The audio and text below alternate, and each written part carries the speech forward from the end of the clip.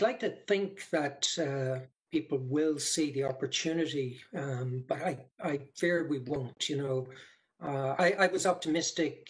If I go back maybe 10, 15 years ago, I was optimistic that by now we would have seen the restrictions on ownership and control removed, and we would have seen the development of real cross-border and potential global M&A activity. It hasn't happened, and quite honestly, I can't see it happening. It's unfortunate because I think it has held back what could have been some sensible restructuring of the industry.